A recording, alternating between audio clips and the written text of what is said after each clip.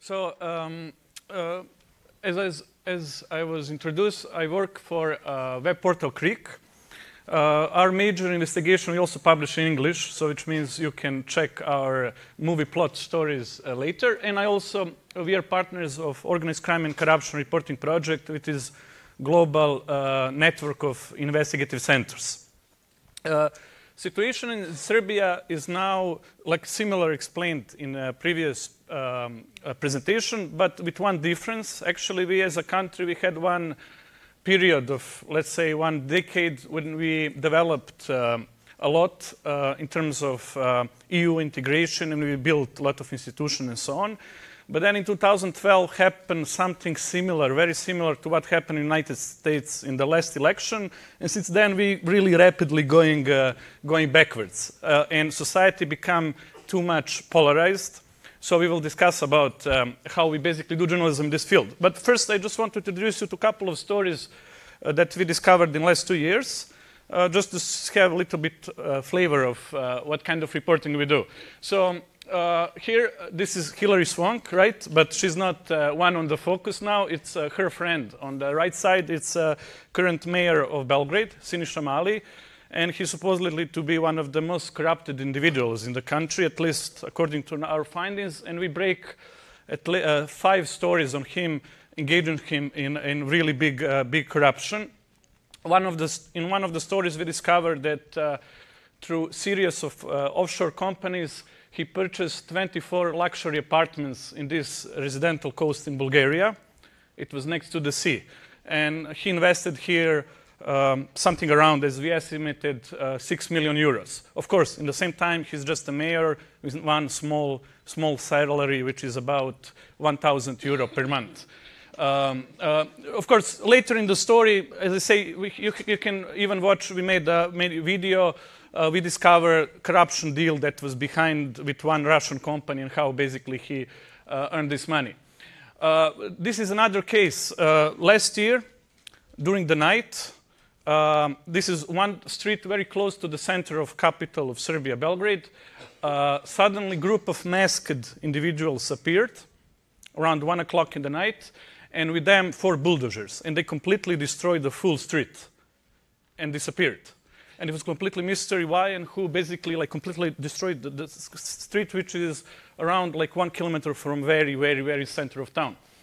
It was very complex investigation through which, in the end, long story short, we discovered that even the mayor is actually behind this. And this is the area where some rich guys, actually the prince family of United Arab Emirates, want to build a parking lot for their projects, building some big shopping mall. So he tried to help them in this way by destroying the restaurants which were owned by private individuals. This is one of the most hardcore stories with a lot of problems we have later on. This is current Minister of Health. So in the story, basically we discovered and managed to pull out a lot of proofs that that in 2001, when he was something around my age, 31-year-old, he was a doctor who worked in an emergency clinic. And we actually discovered that he cooperated with one notorious criminal gang. It's called Zemun Gang, narco smuggling group, and that he assisted them in one murder. There's one guy which they shot on the street, but he survived. So they hired him as a young doctor and he injected some substance and killed this guy later in the hospital. And he received one apartment in Belgrade as a bribe. And we managed to prove this through documents and stuff, which you also can read. I'll finish with this. This is like we do a lot of this because we have strong organized crime groups in Balkan and in Serbia in general. And in a lot of cases, we're proving these links between crime groups and government officials. So here on the right side is Rodoljub Radulović, which was one of the most influential drug barons from Serbia. And he sits in a restaurant with a guy on the left side, which was in that time, 2009, Minister of Police. And we did a lot of story. I mean, this is funny, and we did this story, and it was a big mess after it. But the thing is that after last election, last year, Minister of Police was reappointed, and he's now Minister of Foreign Affairs. So it got even more further. We will come why. Just to mention, we also do a lot of databases. This database is pretty, I think, cool. We do database of assets of politicians, when you can see what property they own, what businesses they own, and how much incomes they have. And if you go, you can even put a list according from the richest to the poorest and this kind of stuff. So it is very visited, and people like to play with it. This is kind of the major investigation. But now let's talk about environment in Serbia, which, as I said, was not like this 4 years ago. 4 years ago was a completely different story. But then what happened, we have some populist guys. Let's compare them to Trump, and really you can find a lot of lines that are connected. They gain a power.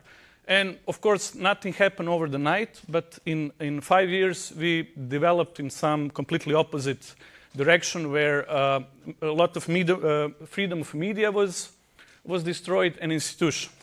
Of course, we don't have clear media censorship in a way that government have legal tools to censor media, but through sophisticated measures, mostly through financial terms, they managed really to shut down all the media. And actually, all of our stories that I show you was not ended in the major media. It sounds crazy, but that happened. These are basically the major problems that we are facing reporting. Big media self-censorship. So there is no one single mainstream TV station, newspaper that is ready to publish any kind of criticism. Very much polarized society, so it's like split in two. Half of society always vote for the guy on the right side, who was prime minister for 4 years, and now, since last month, he's president. So he's just switched another position. And other part of society sees him as a dictator. It's not possible when you are independent media to get any advertisement money. That's a big problem. And the thing is that most of the private companies are afraid to basically advertise in independent media.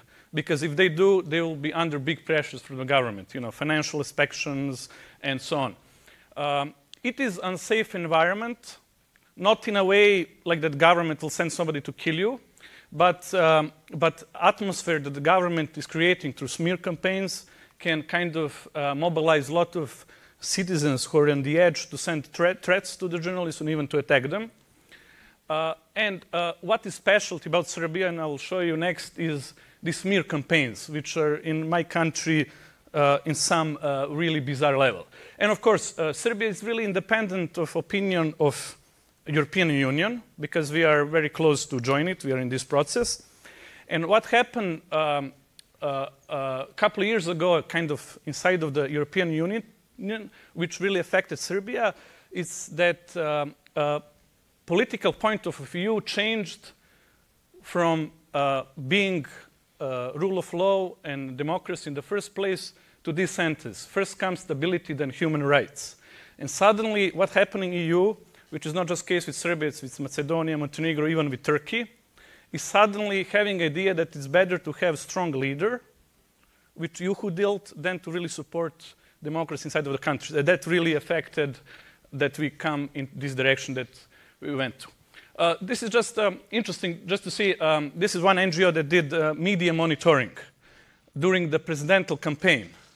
So you can see how much each of candidates have access to media. And on the first side is current president, and this is all the rest of opposition, which altogether didn't have close to what he had. So it's the media are completely on his side and blocked for any kind of criticism.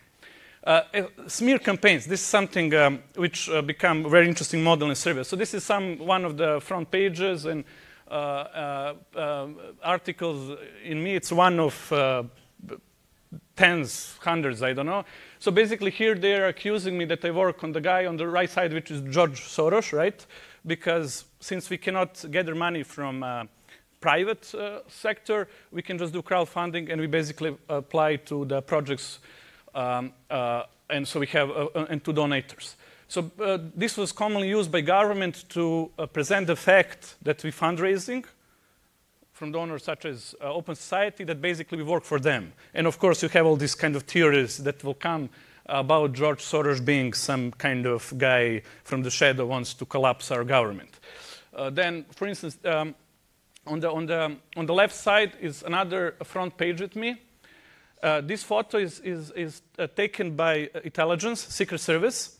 So the guy on the right side, actually my left side is the guy who is connected to criminal environment. Let's say I do a lot of crime reporting, and I even published one book on narco cartel, and of course I have sources in the crime underworld. So the intelligence, basically, which is heavily used to monitor by government journalists, they took this photo and published in tabloid in the time when we were investigating the property and assets of our prime minister. And they claim down there that basically mafia, through me, trying to attack the family of prime minister.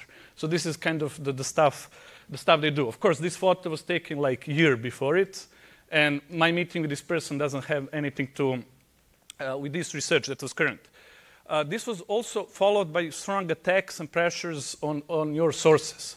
So usually, if you have sources in public company, when they discover him, they will just fire him. If he's private enterprise, they will send a financial inspection and so on. On the left side, they go with more personal attacks. So this was also front page in articles that they claim that in my sexual life I am a sadomasochist, and so they go in these details. And so you have also articles that I'm Satanist, you know, like ultimately bad guy against prime minister, who's always portrayed as a most perfect and most moral individual. Of course, I was not the only one. On this front page, this is the ombudsman, human rights defender, who's a state institution. And he opened one case which prime minister didn't like. So they dig out from archives and find a case that his best friend when he was a teenager, committed suicide in his apartment while he was not there. And then he came in apartment, found his dead friend, and reported to police, and the case was closed decades ago. But now they reopened this old case, and they start attacking him, newspaper claiming that he's the one actually who killed his best friend. And this was a campaign that lasted for 2 months. And after this campaign, the whole state structure refused to communicate with ombudsman, who's part of the state, right? So they were not accepting his calls for meetings and all, claiming that, I mean, he's murderer, so we cannot sit on the table with murderer. So this is basically what they do. This is one of the sickest example. On the right side is Vanja Čalović. She's director of leading anti-corruption NGO in Montenegro, which is close to the Serbia and basically very, very, very connected states. So they found some video of a girl having sex with a dog. Bad quality video with girl that visually looks like her. And they were like for 3-4 months publishing this on front pages, claiming that it's her, actually calling her to admit that it's her. And in the small country like Montenegro, where the whole country is like 300,000 citizens, really traditional country, this kind of stuff, when you start publishing against female, it's really put you in difficult decisions. So I just want to give you a little bit favor what anyone who's trying to step up against government can survive.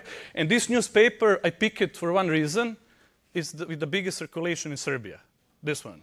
So it's not some, small independent, it's like the biggest. And it's followed by TV with also biggest circulation. It's called TV Pink, which always follow this publishing on TV. Okay, I'm sorry I didn't have much time. I will just fastly finish. This is the story on the 24 apartments of Mayor of Belgrade. So this is one of it became viral. So it's like one of the memes that it's kind of mailbox with 24, I think, that was done. So this is the we did even cartoon video of this case of Minister of Health who was participating in murder. So, but what I wanted to tell now is that still in this, the biggest problem that you're facing working in this environment is that usually when society becomes polarized, then you kind of feel that you also need to be polarized. Like this really affects media. it's kind of you get close to speaking just with your audience. So we have big audience on internet, but there's two Serbias. I mean, there's two societies inside of one. Like we can make some parallels to here. And a big move which we made is when we changed from just reporting to our own audience and trying to expand to other audience who's kind of instinctively against us. So what I'm saying, if for instance you report against Trump just to Hillary supporters, for instance, of course you can inform them about some new cases, but in the basic they don't learn much. They'll just come and pick from your news kind of new arguments for what they already believe. But it's very important to find a way how to approach to another part, in which we actually are now developing new models, and we actually more and more getting into audience who is actually for pro-governmental and against us. Sorry, we can take more details later, so I will stop now. Okay, thanks.